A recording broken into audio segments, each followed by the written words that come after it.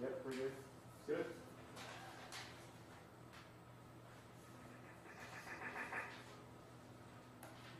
You put in bird sounds too, right? Yep. On the opening? Yep.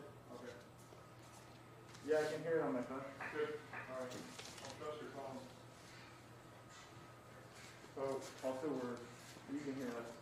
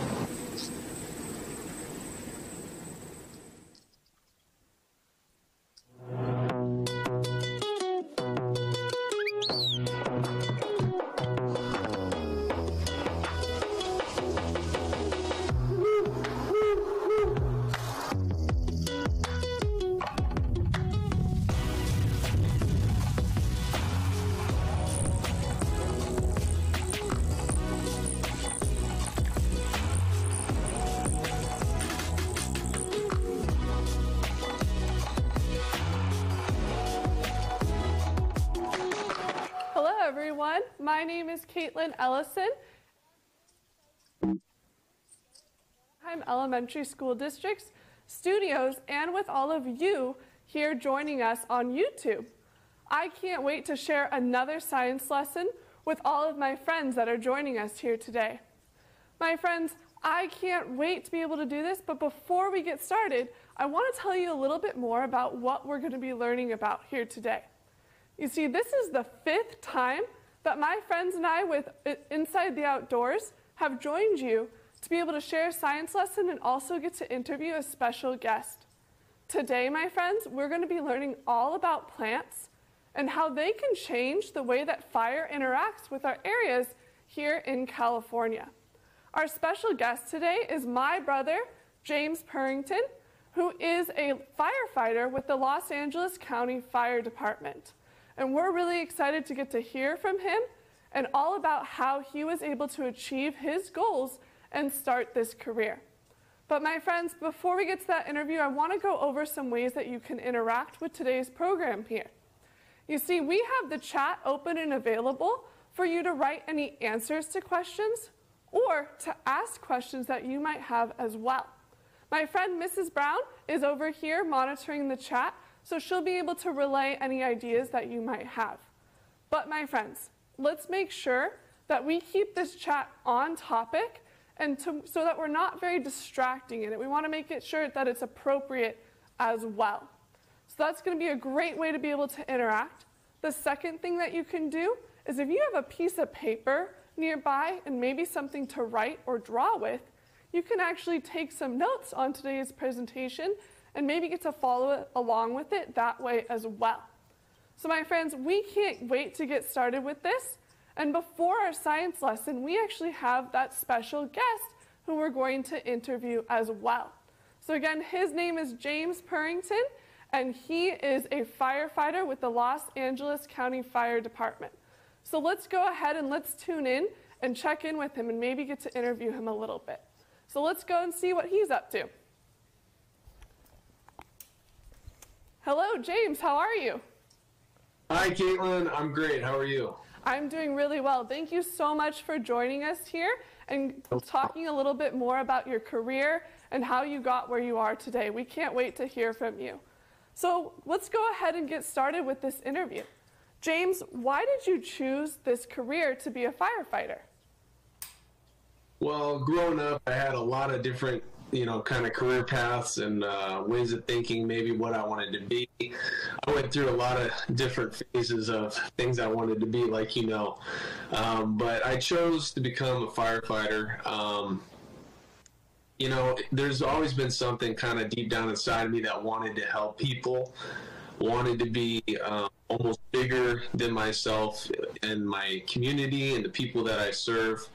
And that was kind of the main thing that drove me all of these years, was just knowing once I did do the job and once I got the job that I would be able to really help people in some of their hardest times in their lives and make an impact on my community and the various people that we serve on a day-to-day basis, whatever their problems may be, and just be able to be there in a time where they need us the most.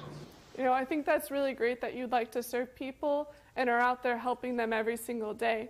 Can you tell me one thing, what's the biggest thing that you enjoy about your career?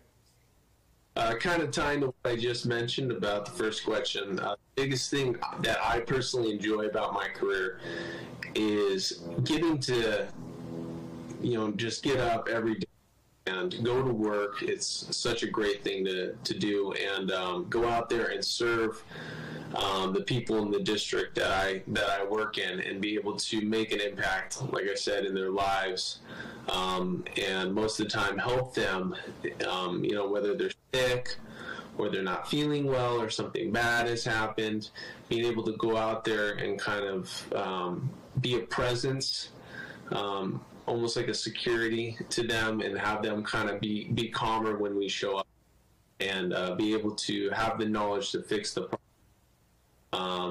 And then get them the care that they need. That's my favorite part about the job. So you're mentioning this kind of care aspect of it as well. So it sounds like you're doing a lot more than just fighting fires and wildfires as well.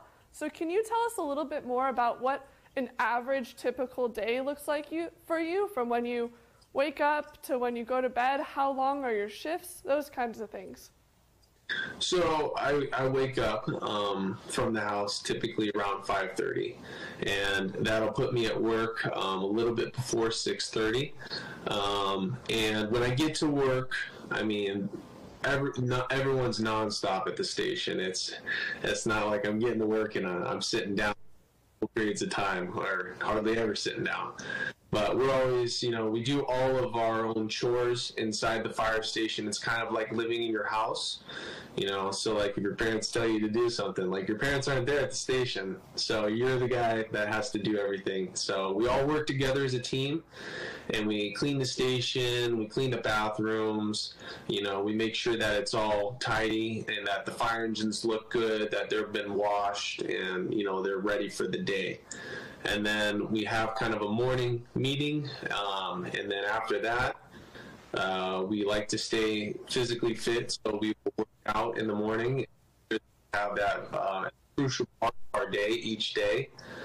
We do work 24 hours in a set schedule that the county has provided, and and then from there it's whatever the city wants to give us as far as calls are concerned, whether it's people that are sick and medical calls, to fires, to car accidents, to whatever you can think of. It's all out there, and we've got to see most of it. So you mentioned that it's 24 hours. Is that every single day, or how many days a week do you work? So my schedule is a day on, a day off, a day on, 2 days off, and then we rotate again, a day on, a day off, 4 days off. Now, it's really important to have, it may not seem like a lot, but it's really important to have those days off, because we don't get to see our families a lot, and we don't get to spend time with our loved ones as much being there for 24 hours. My schedule is a little bit more busy. I work, there's a lot of good ability for overtime. And so working overtime is a great way to, just get some more experience and, help out, but make more money so that you can help your family and stuff like that. So I work a lot more days than that, but yeah. That's really neat to hear. So we talked about what you enjoy about your physical job as well, but is there anything that is kind of your favorite thing to do while you're on your work schedule? While I'm on my work shift? Yeah, either at the station, in your engine, or anything like that. I would definitely say one of my favorite thing to do is around the station is honestly eat dinner and eat lunch. Eating dinner at the station is a really cool, experience. Obviously, it's been kind of iffy lately because of the COVID and stuff like that. Our guidelines that we, partake in and stuff as far as dinner and being mindful of the coronavirus situation. But that's one of my favorite times because, just getting to interact with the fellow firefighters and, the captains and the engineers, we're like a big family at the station. So it's a lot of fun, and that's my favorite part, is just being to be personal and know these people and, get to tell stories, hear stories. It's really good. That's really neat to hear. I'm glad you're enjoying that aspect of it. So can you tell us a little bit more about how you got to this position? Some of the schooling that you took? Did you go to a 4-year? Did you go to a technical college? What did your schooling look like in order to get this position? So I actually go to a 4-year. I don't have my 4-year degree. Not to say that it wouldn't have benefited me, it definitely would have. But immediately out of high school, I went to Orange Coast College down here in Costa Mesa, and I got my associate's degree. While I was there, I took an EMT class which is an emergency medical technician. Explains a lot of medical things about the care that you provide to your patients before they end up going to the hospital. So I learned a lot about that. It kind of made me really, really interested. I kind of already wanted to be a firefighter in high school, but this was the thing that kind of pushed me. And then from there, I went to Santa Ana College in Orange County as well, and they have a really good fire program there. So it's about 6 or 7 fire tech classes that teach you all the different types of things, anywhere between what makes fires big, what makes fires small, how is fire made, what type of construction materials do we build our homes that can cause fire to spread, or what is the wildland fires look like, how do you combat that. So there was a lot of different things I learned there, and that took 2 years as well. So I actually have, as far as formal education, I have 2 associate degrees, and then when I was at Santa Ana College, I went through their college fire academy, which you remember. I had to shave my head. Yes. And all that stuff, and it's almost like a military thing. So you go there and you get all the hands-on training, and it was, I want to say it was about 4 months of hands-on training, about 4 to 5 days a week. And yeah, it teaches you a lot, and I learned a lot. And from there, just took a EMT test and became a certified emergency medical technician. And yeah, was pretty much all the schooling I did, as far as learning a lot from other people that have already been on the job. Okay, so thinking more about this school and kind of rewinding back a few years, 10, 15 years, when you were in elementary school or when you were in middle school, were there any classes or any subjects that really you found yourself drawn to that led you kind of in this career path? Looking back, something that I wish I would have done, I believe it's still something you can do, is I could be mistaken, but I believe it's in middle school that they offer it, and they also offer it, I think it's an ROP class, and it's a emergency medical class. Basically, they teach you a lot about that stuff, and there's so much involved with that I think the earlier, if you want to be a firefighter or curious about the medical field, that's a good class to take, because it teaches you a lot of information about those things. But a few of the things that I was really drawn to in middle school, elementary school, high school was a lot of classes that were hands-on. So like, I remember in high school, I was really drawn to like the auto tech class, and because I got to work on it, stuff like that, which directly correlates to my job. We work on all various types of tools, and we fix them all at our station most of the time. In middle school, I was really drawn to sports and stuff like that, and obviously my job was really active, so it kept me active. And elementary school, anything that basically, like I said, just got my hands on things, I was able to take apart things and figure things out and enjoy my time working with people. And I know right now it's kind of weird with COVID-19, but I really enjoyed being around people, and I'm sure there's a lot of kids out there that enjoy being around people too and helping people, and that's obviously entirely our job. So yeah, that seems like a really major part of what you're doing in your career as well. That's cool to see, kind of looking back on it, how you were able to see bits and pieces of your personality and in school as well that kind of led you here. So I want to switch gears a little bit, going back to your job. Does your job change on a daily basis, or is it pretty consistent? No, I think there are many jobs, but I think that I would put my job up many jobs. It is the most versatile job out there.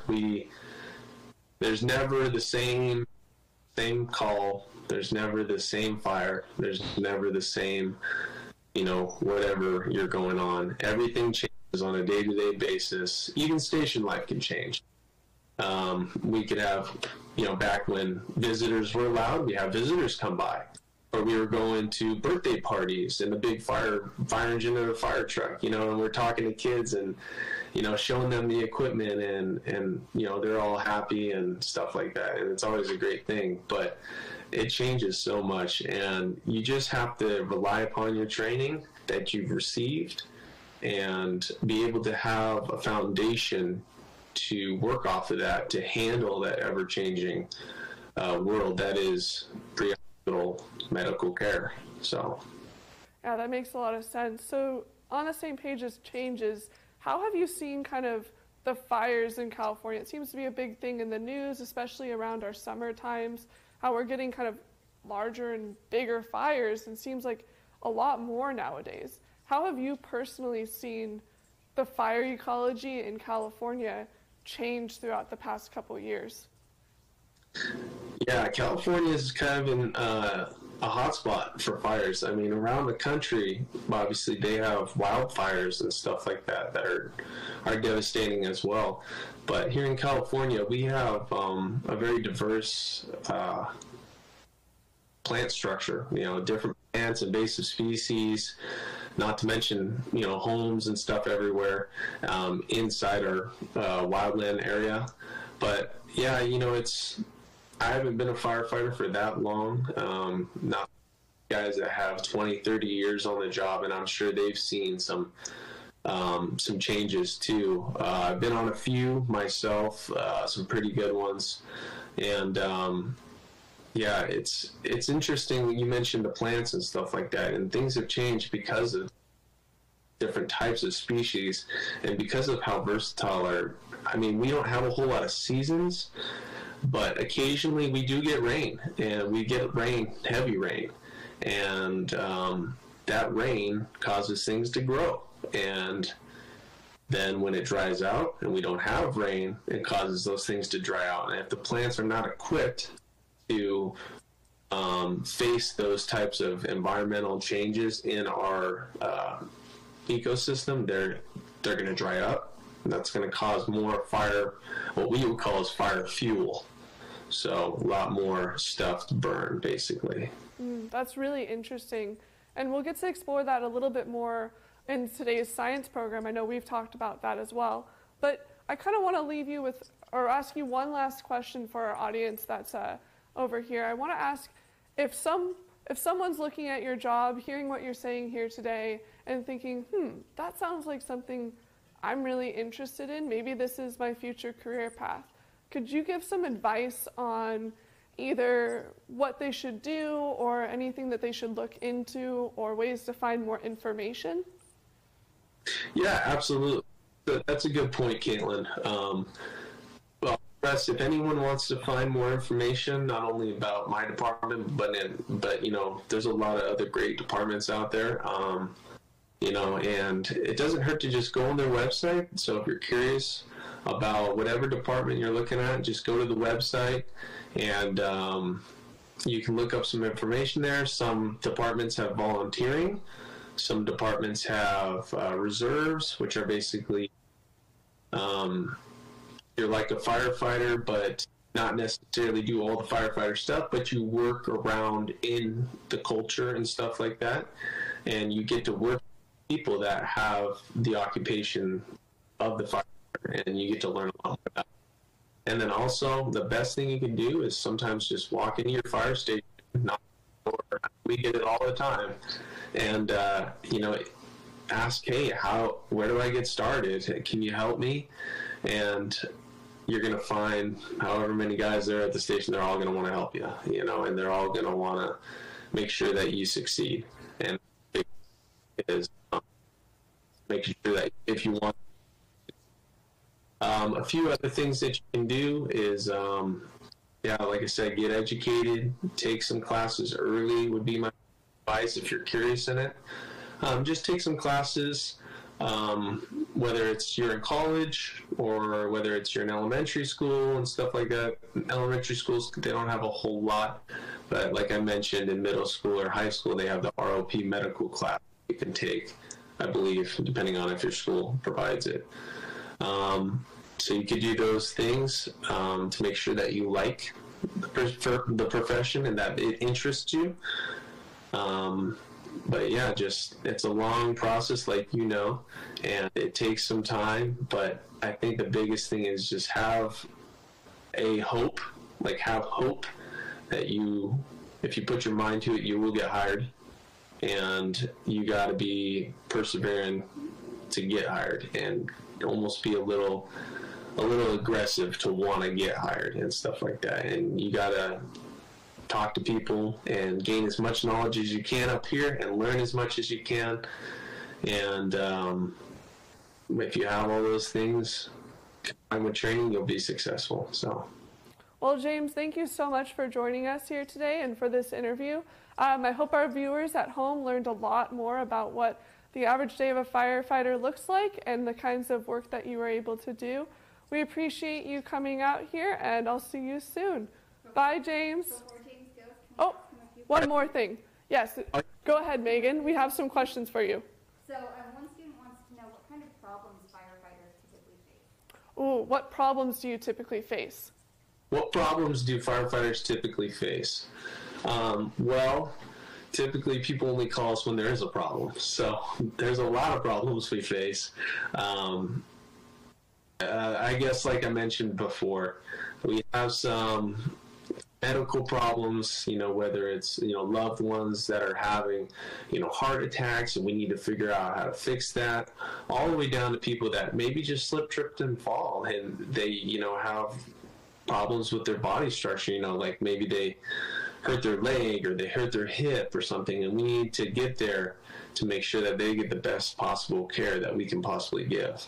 All the way down to, cars on the freeways or the streets, and stuff like that, making sure those people are okay. Because car accidents are big deals too. So we deal with, basically, my department is what we call an all-risk department. So we handle everything in between. So fires, medicals, hazmat calls, search and rescue calls, water rescues, wildfire.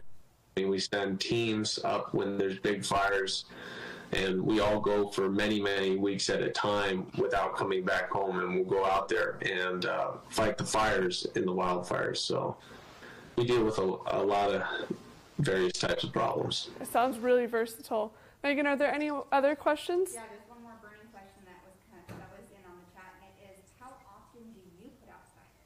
Or how often do fires come across your line of work? So how often do you put out fires personally? How often do they come through your work?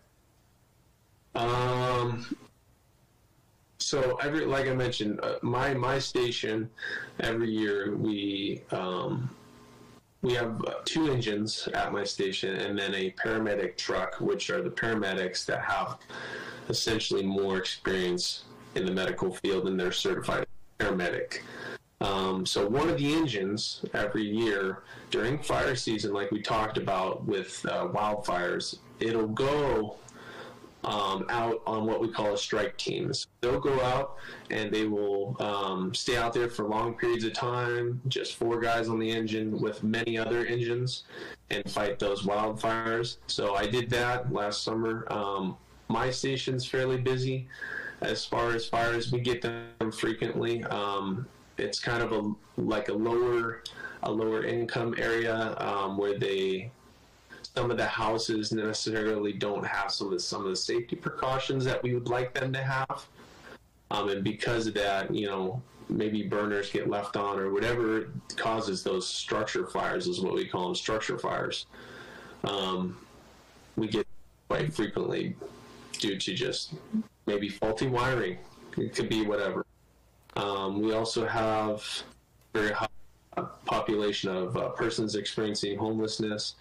And so sometimes we get those fires on the side of the freeway or things like that, where they accidentally tip over a cooking stove or something that catches a tarp and then a tree, so we get that too. We also get little grass fires on the side of the freeway too. Like you mentioned, some of the plants, like one of the plants is mustard. We have some mustard that is just dried up on the side of the freeway. And if we get a cigarette butt in the wrong direction and it just goes into the side of the freeway, you know, we have a little grass fire. So we get those, and then we get car fires. So we get a little of everything, and it's at my station, it's pretty frequent. So it sounds like kind of the bigger wildfires are few and far between, maybe a couple times a year, but those daily occurrences of homes or kind of cars or structures, that's a higher experience, you'd say? Oh, yeah. You're guaranteed at least to see fire once a shift. You're gonna see it, if not multiple times. So, yeah.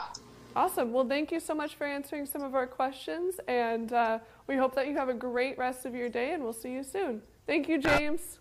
Thanks for having me, guys. Bye. All right, bye.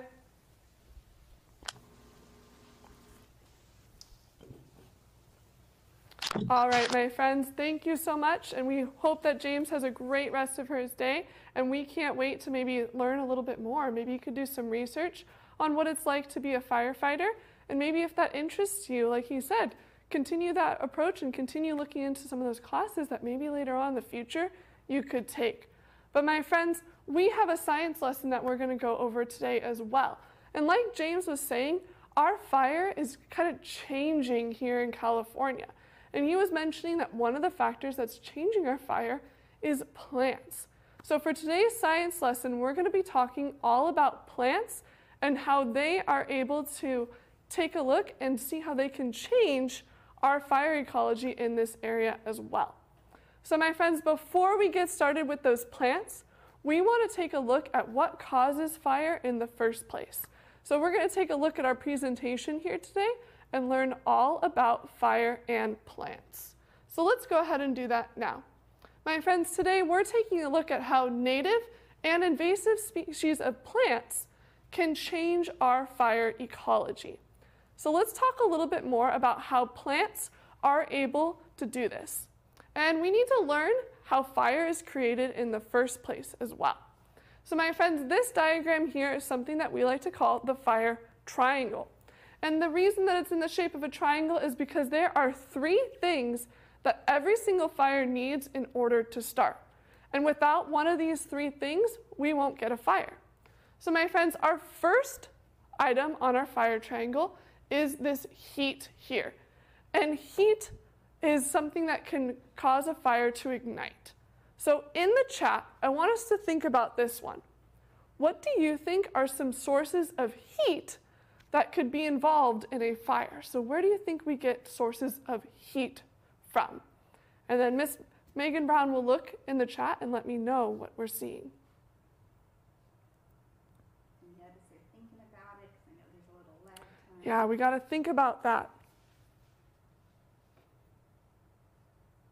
So when I think of heat, I think of something that's warm, something that's hot.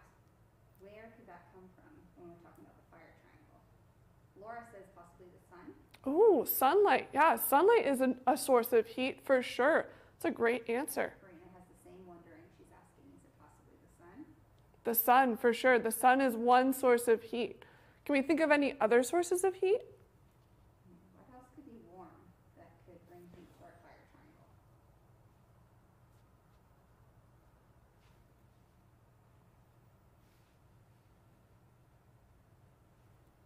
No other ideas are coming in the chat yet. Well, why don't I give you some of my ideas as well while we wait. So my friends, another one that can happen out in nature is lightning. So lightning can be a source of heat. It's a natural source of heat that can come from storms or things like that, especially in the summer months. When that hits the ground, it can ignite some fires as well.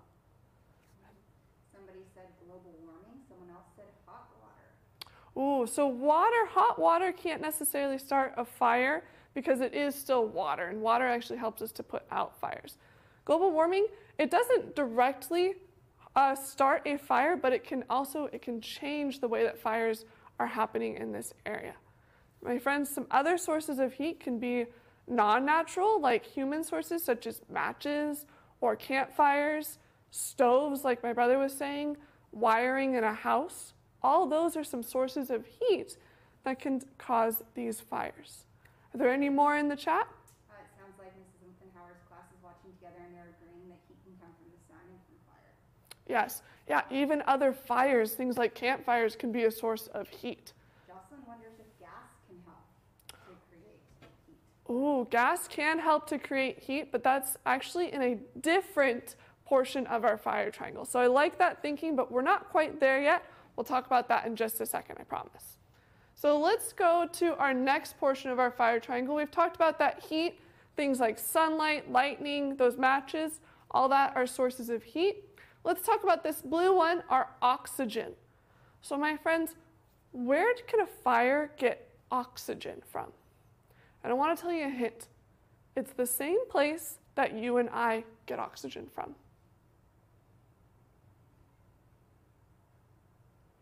So thinking, how do you and I, or anything else that needs it, get oxygen? Is that something we go to the store to get? I have seen it in the store.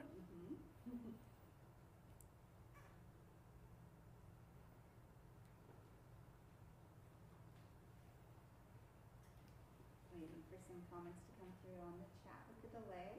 Laura Martinez says from trees. Trees are a source for us to get oxygen, she says. Yeah, I would agree. Our trees provide oxygen, and they place that back into the air. So when the trees provide that oxygen, it goes into the air, my friends, and the air is all around us. The only place we wouldn't be able to find this oxygen is probably in space. So that's why you can't create fires in space. But my friends, here on Earth, we have a plentiful amount of this oxygen all floating around us every single day. Yeah, we've got some answers coming in. We have Diana saying air, Melanie is saying trees and plants. Yes. So the California Rail Tanner is saying plants as well, and Ella agrees plants. Yes, those plants do provide that oxygen for us and also for fires too. So my friends, our final one, and this is the one that we're going to be focusing on a lot here today, is our fuel sources. And this is something that the fire can burn, keeps the fire burning.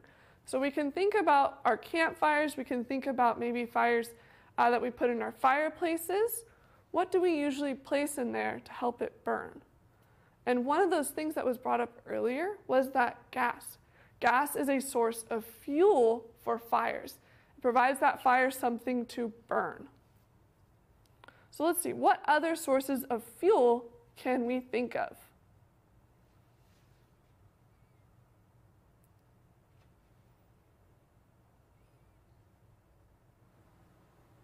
Waiting for some responses to come in. I know fuel has different meanings, so maybe that's something you want to think about in terms of how fuel can impact the fire triangle. What can fuel a fire?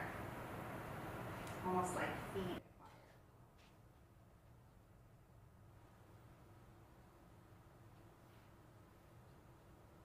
Oil, gasoline. Oil and gasoline are two good things for fire. That's why we use them in the car. We use them as fuel in our car because actually what's happening in our car is kind of like a miniature fire, and that's what helps to make our car run. I would agree. Melanie, a third grader, says plants and wood from trees, and Karina and Jocelyn both agree that gas can help fuel a fire. Yeah, that gas, and I agree as well. Trees and branches and all those plants, that's what fuels our natural fires, our ones that happen in our wildfires as well. Some other sources of fuel, if it's like a structure fire, like my brother was telling us, it could be what the home is made out of. So if the home's made out of wood, or maybe there's some cloth in there as well. Blankets could burn, clothing can burn. Anything that comes from plants is most likely to burn as well. So those are some great ideas. Are there any more ideas of what types of fuel? Allison and Ella are agreeing that wood is a great source of fuel, while the California Rail Tanner is saying cardboard and lighters. Yeah, cardboard is another really good source of fuel. And I agree, lighters, they have the fuel and the heat, and all it needs is the oxygen around us, and that's what creates that fire in the lighter. And this sun-kissed classroom says, my class says sticks, coal, and dead grass. Yes, dead grass is especially one of those, and we're going to get into that a little bit more as well. So my friends, this is our fire triangle, and like we said, we are going to be focusing on this one, the fuel. And we talked a little bit more about how plants are fuel, and we're going to be focusing on plants as fuel for the purpose of today's program. So let's take a look at some of our plants. My friends, the first part we're going to start off with is something called native plants. And a native plant is defined as a plant that can be found naturally growing in a particular area. They have unique characteristics that help them to survive in that particular area. So what this means, my friends, is that if we were to come into California, these plants have always been here. They weren't brought over from another part of the world. They were just found naturally growing here. And they have really unique adaptations and characteristics to survive in California. My friends, a lot of these plants are what we call fire resistant. That means that they have characteristics that help them to survive in an area where fire is frequent. Here in California, we get a lot of fires. That's been the case for years and years and years. While it might be changing a little bit, fires have been occurring here since California began, millions of years ago.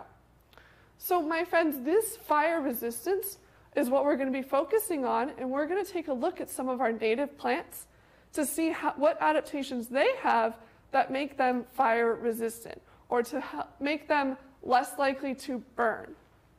So my friends, our first plant that we're going to take a look at is the coast live oak. And this coast live oak can be found all over Southern California. And this is what we're going to be looking at. So my friends, in the chat, I want you to take a look at this picture. And I want you to think of some descriptive words that you would be able to tell me about this plant. So maybe take a look at its branches, its leaves, maybe take a look at where it's growing. What do you notice about this plant? So and I'll wait a little bit. I know there's a little bit of delay, so I'll wait for the chat. What do we notice? How would we describe portions of this plant?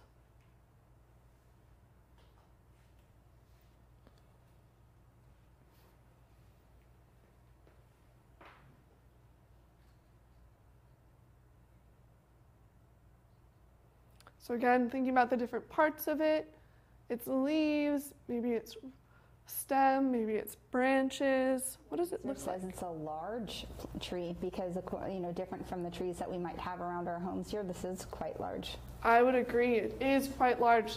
This one over here is probably close to about 40, 50 feet tall. It's pretty big. Mm-hmm. What else do you notice about the tree? Look at the color. Look at the branches, look at the shape of the leaves. What does it remind you of, maybe?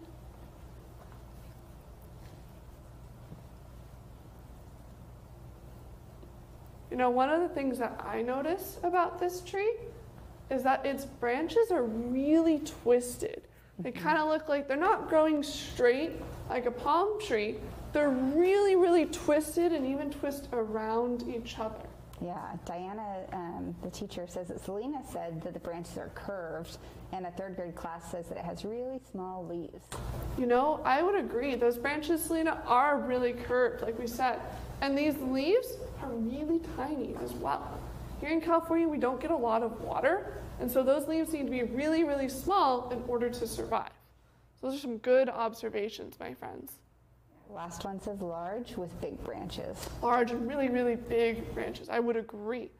So my friends, this plant does have some fire-resistant protections that it has adapted to be able to live in the Southern California area. It has really, really thick bark. Its bark can be inches thick, and this helps protect the inner portion of the plant, the living portion of the plant, from being burned if a fire were to come through this area. It also has large roots. Its roots are almost as large as the crown or the branches on this plant as well. So this allows it to grow really, really far deep down into the soil to access water to help it to grow as well. It also keeps it stable in the ground, preventing it from falling over underneath winds or rain or even fires too. So my friends, the last protection that it has is this one here, the re-sprouting. Now what this means is if a fire were to come into an area where the coast live oak is, if it got burned a little bit, this plant can actually regrow a lot of its leaves and regrow some of its branches even after it gets burned. So it's able to use those long roots to access those water and nutrients and regrow even after a fire. So let's take a look at our next plant, which is my personal favorite plant, the California poppy. This is actually our state plant as well, our state flower. And I want us to take a look at this one and do the same thing that we did earlier and maybe make some descriptive words for this plant. Think about ways that you would describe this plant. One of the things that I notice is that it is bright orange. It's a really bright orange color. And we can wait a little bit for the chat.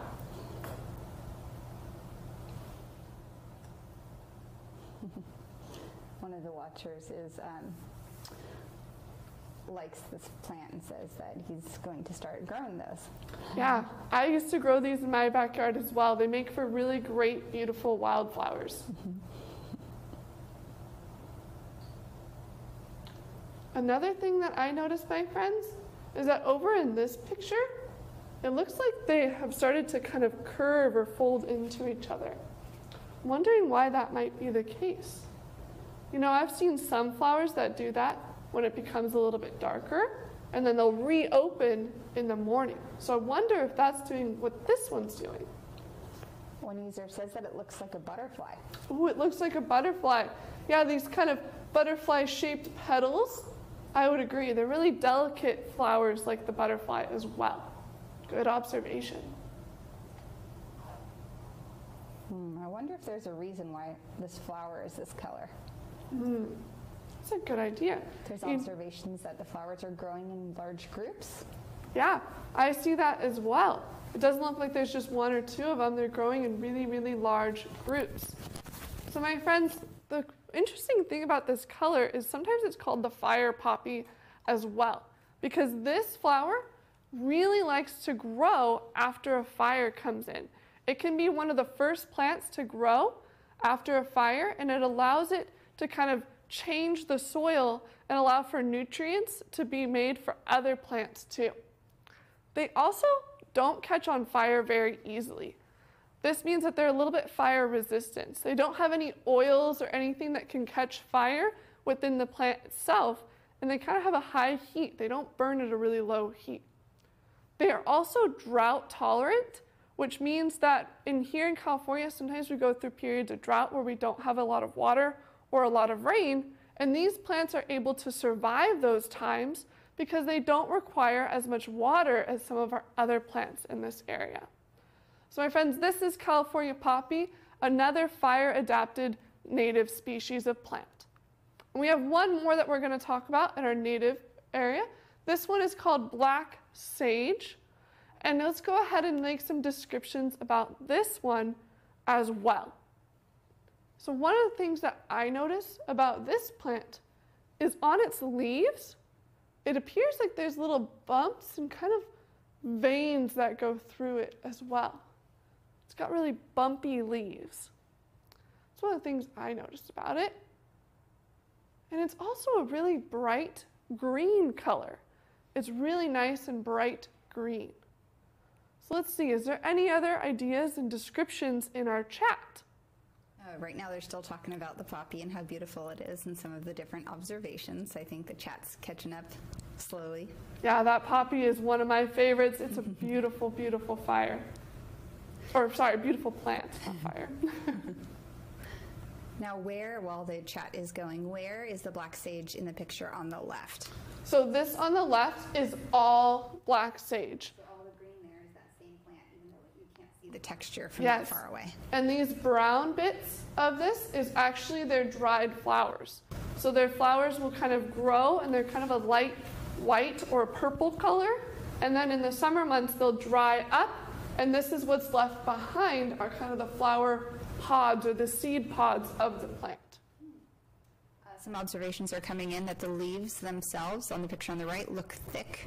Yeah, for leaves. They're pretty thick. They're not super wide, but they're about as thick as if you were to hold up one finger. That's about how wide they are. And the actual length of them, they can be really, really thick as well. They're not very thin plants. And then some students say that they look small, and another class says it looks like a mint plant. Looks like the leaves are thin, looks very dry in some areas. I like how someone mentioned it looks like mint.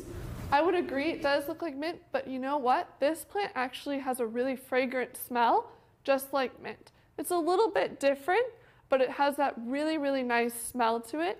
It's very similar to the sage that you use in cooking. That's kind of a very similar smell.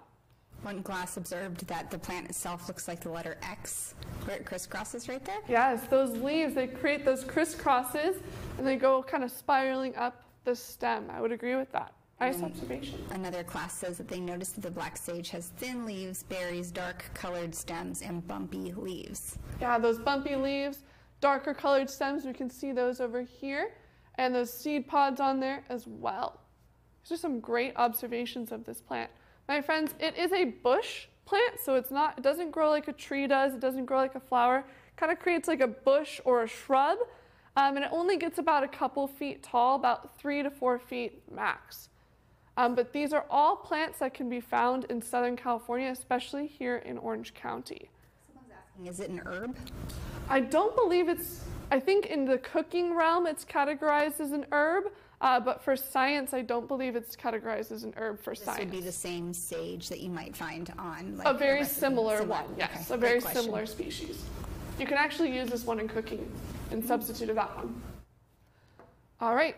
So my friends, these are some of our native species of plants that all have fire adaptations. This one in particular, just like the California poppy, it can grow back very quickly after a fire. It can re-sprout like our California oak. This one does also, if it gets a little bit burned, can re-sprout some of those leaves. But this one also has protective seeds. So it has seeds that have a protective coating on it that can help prevent them from being burned as well, so it can regrow. So my friends, I want to talk a little bit more about what happens when fire comes through this area. This is what we call fire succession, and it's a chart showing the pattern of growth of plants after a fire. So way over on this side, we have kind of our native area, our natural area. After a fire, we're going to lose a lot of those wildflowers. We're going to lose a lot of our small shrubs and any maybe smaller newly growing trees as well. So that's what this is showing here. A few months after the fire, after we get some rains, after everything's kind of settled down, we're going to start to see some of our wildflowers and some of our native grasses growing back as well. So that's what you see here. These are the first ones to grow back after a fire. Like we talked about those California poppies, they love to grow back after that fire. We'll also start to see some of our larger woody plants, like this oak tree, start to re-sprout at some of the tips of the branches. So this is proof that even if it has a little bit of burn scars on it, it can still regrow. After some more time, after a few more months, maybe a few years or so, it will start to grow some new woodier plants like those oaks, if there's seeds left in the ground. The bushes will start to grow back in as well. Things like sage, sagebrush, any of those plants can start to grow back in. Even buckwheat will start to grow, as well as maybe our wildflowers and our native grasses. As these new plants come in, they're going to start to take a step back, and there won't be as many of them. Eventually, over the next few years, these trees will get bigger, start to re-sprout even more and mature, as well as we'll start to see kind of some of our bushes and more of our native plants pop up over time. So my friends, in an area like this, with all native plants, fire doesn't usually come through an area more than about once every 15 to 50 years. So it's a long time for a fire to come through the exact same area. It might get close, but fires aren't as frequent as they are now. And one of the things that's leading to this frequency of our fire that we're seeing today is something that my brother was telling us about, those invasive plants. These are plants, my friends, that have been introduced to our area from somewhere else, whether it's from another part of the United States, another country, or even somewhere on the other side of the world. These plants might have been introduced here on purpose for landscaping reasons or by accident, thinking that if a bit of it just gets over here from maybe on a boat or maybe someone's shoe or anything like that, these can spread into California. We don't really want these plants here because they start to change the way that fire interacts with our area, as well as they start to change the way that some of our native animals interact as well. Most of these invasive species, our native animals don't know how to eat them, they don't know how to use them. They can also take resources such as sunlight, water, and space away from some of those native growing plants like the poppy or that black sage. So my friends, two really common ones in this area, one of them is black mustard, and this is the one that my brother was telling you about that can cause fires on the sides of our roads. These plants really like to grow in disturbed areas or areas that have been changed by humans, whether that be after a fire, the sides of a road, or on trails. They grow really, really well in places that other plants can't. So we can see this one's actually growing right along the side of a chain link fence on the side of a road. This one over here, it's growing right in the middle of a trail. And this one is really, really common in Southern California. If you've ever driven across the 241 or the 91, in our late spring, we'll see this covering the hills. We have those yellow hills of California. Well, it's actually a species that was brought over from the Mediterranean. We're not exactly sure how it got to California in the first place, but all we know is that we can't stop it from growing. It's growing crazy here. And it's actually preventing a lot of those poppies and other wildflowers from growing as well. They can grow really, really tall, about 6 feet tall. So in the chat, my friends, is there anything that you notice about this plant? Can you go ahead and make any descriptions about this plant? And I'm going to tell you one that I noticed. I noticed these dark green leaves. They kind of spread out, and they have some little like notches on them as well. So let's think about this. Is there anything that we see that we would like to describe?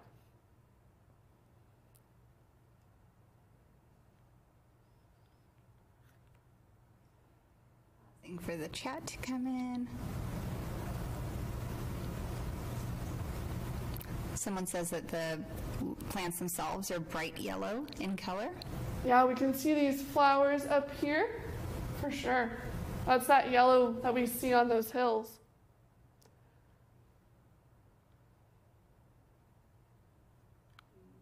Waiting for more responses while we're waiting for that. Why is it called black mustard? Oh, that's a good question. It's obviously not has to do with the color. It's just kind of a namesake. I believe it's because the seeds, when they dry out, they get a little bit darker. But there's all sorts of different kinds of mustard. There's field mustard. There's Savannah mustard. It's just kind of a namesake that we give them. Okay. Just more on the color yellow.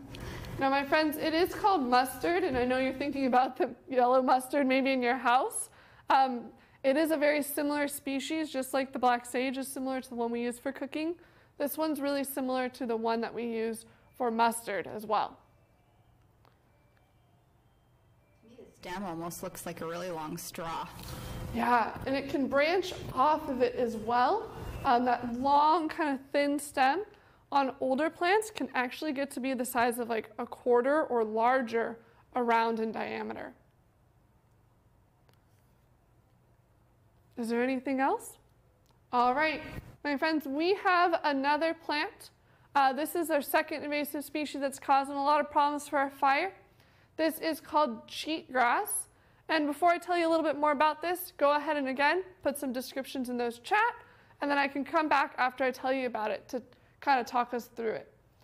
This one is actually also from the Mediterranean area. And this one, we actually do know how it got here to California. It was accidentally brought over in some shipping materials. You know, like those packing peanuts? Well, it wasn't like that originally, but kind of that packaging material. Some of this cheatgrass was found in it, and it got spread into the wilderness areas and began to grow like crazy as well. It kind of looks like wild oat as well. It's got these seed pods in here as well. And it doesn't grow as tall as the mustard. It only grows about a foot or so, but it can be spread really, really far. Are these the plants that get stuck in my dog's tail if we go on hikes? These are one of them. There's also other ones like foxtails and stuff, but yeah, these seeds will pop up and they've got like a little barb at the end of them that can get stuck in clothing or fur too. Good question. A lot of responses coming in from the previous description, but one about this one says that my class notices it looks dry. It looks like wheat. Yeah, and so we're going to talk about how that dryness is a bit of a problem. You see both this one and the mustard, they dry out really quickly. They do not do well in the summer heat whatsoever. Unlike that California poppy that can survive with a low amount of water, this one and our black mustard, they cannot survive well at all. These will actually die almost every single year in the summer months, and then in the winter months, when we get some rain, they will actually re-sprout and regrow, and then they'll go through that same process again, where they die off in the summer. Do we have any other descriptions? Wheat, it looks like wheat. Cattails, they look lightweight. Yeah, it definitely looks like wheat as well. It can grow a ton of these seeds too. So my friends, like I said, these both will dry out in those summer months. And because of that, it actually changes the way that fire comes in through this area. This is kind of what that succession or that pattern looks like when we start to introduce invasive species into our area. Like we saw in our original chart, we have over here, we have our kind of native area with our oak trees, those poppies, and those black sage. And if a fire comes through here, it will do the same thing like before, where we're left with kind of some of our bigger oak trees and some dry grasses down below there. But if we have invasive species in this area, if they've been introduced, you might start to notice that some of these invasive plants will grow back even quicker after a fire than some of our native species. And my friends, these grow crazy. They grow so much and they don't stop growing. And they compete with all of those native plants so that poppies can't even grow here anymore. Our native grasses and that black sage, we don't even see them here. When the summer months come and all of these plants here dry out, it puts it at a risk for an even bigger fire that year. And that's what we can see here, my friends. This fire is burning a lot hotter, a lot more intense, and a lot longer than they would in an area that has those native plants. So we can compare the fires and see how they're a little bit different. This one's a lot bigger, a lot more fuel it has to burn. It can burn for a lot longer and at a higher heat, making it harder to fight, making it a lot more harder to put out. And after this happens for a few times, even those oak trees, even those really, really strong oak trees that had really good resistance against that fire, can eventually no longer be able to make it. These fires that once were taking anywhere from 15 to 50 years to come through an area now get reduced to about 5 to 10, 15 years. So they can come much quicker in this area because there's more of this fuel, more of these plants that are changing the way that our fire is interacting with this area. So my friends, I know this is kind of sad, but I want to tell you that there is some hope as well. So there's some things that we can do to prevent this and kind of reverse the course of those fires for our area. And let me tell you a little bit more about those. My friends, there's 3 things that we can do together to help prevent this kind of change in our fire ecology. Number 1 is we can stop the spread. And this means stopping the spread of our invasive species. It means checking your shoes for anything. If you've been in an area that has invasive species, maybe rinse off those shoes or brush off any plants that you see on them. If you see a plant in the wilderness and you maybe want to take it home, maybe check to see if it's an invasive species before we spread it into a new area. Think about the plants that you might be growing in your house as well. Maybe start to plant native plants instead of ones that are from other portions of the world. There's a lot of really wonderful native plants that make great landscaping as well. My friends, the final thing that we can do to prevent this is we can be careful with fire. This is a really big one because while natural fires are still coming in through California, we also have unnatural fires, fires that have been started by people, mostly on accident, whether it's from those stoves or whether it's from a campfire in an area that a campfire shouldn't be. Listen to those rules, listen to those instructions from our enforcement and all those people, and maybe check the fire conditions before you go out camping as well. We can also not mess around with fireworks. Fireworks are a big way that fires get started, especially in those summer months.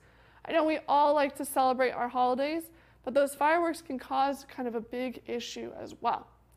So my friends, if we can do these 3 things, we can help to halt that change of our fire ecology and prevent fires from becoming more frequently and more intense in this area. My friends, I wanted to thank you so much for coming and joining us on our presentation here today. We hope that you learned a lot. We hope that you had some fun. And you can continue learning about plants by using our backyard missions. I believe we'll provide a link for you as well that you can access these backyard missions to learn more about the plants that you have in your area. Think about descriptive words for those plants, just like we did here today, and then use some of those descriptions and maybe research and try to identify what plants you saw. From there, you can even learn about whether or not it's an invasive or a native species, learn about maybe some of the ways that it affects our fire in this area. My friends, we hope that you do that, and we hope that you enjoy doing it as well. We will be coming back, Inside the Outdoors will be coming back on April 1st for another presentation, and we will be joining you back to talk a little bit more about waste diversion and trash as well. So we hope that you join us for that one as well, and we hope that you have a great rest of your day. Bye, everyone.